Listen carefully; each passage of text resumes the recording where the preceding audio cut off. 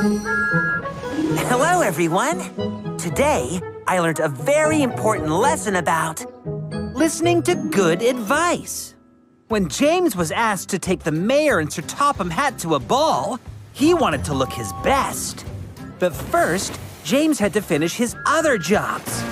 That made him dirty. So James went to the washdown to get clean. Then, James found a little scratch on his paintwork, so he rushed to the steamworks to be repainted. Victor warned James his new paint wouldn't dry in time for James to do his special job. But James didn't take Victor's advice. Out on the tracks, dirt and leaves stuck to James's wet paint.